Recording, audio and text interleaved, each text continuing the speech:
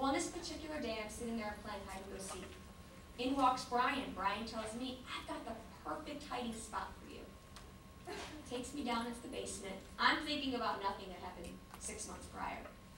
Takes me down into the basement, into a storage room, up into a crawl space. Tells me to hide under all these blankets.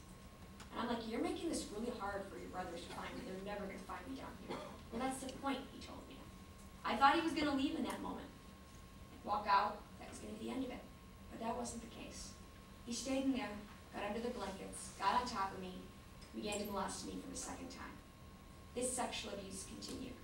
It began happening frequently, almost weekly. Anytime my aunt stopped and asked me to babysit, who'd come walking in the door 10 minutes after my aunt left? My cousin Brian. He'd sexually abuse me in front of his 2 little brothers. Suddenly, holidays turned into horror.